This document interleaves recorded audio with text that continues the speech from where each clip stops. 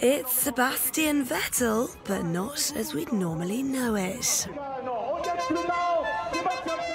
The driver traded in his F1 car for something more modest over the weekend to take part in a soapbox derby in Germany.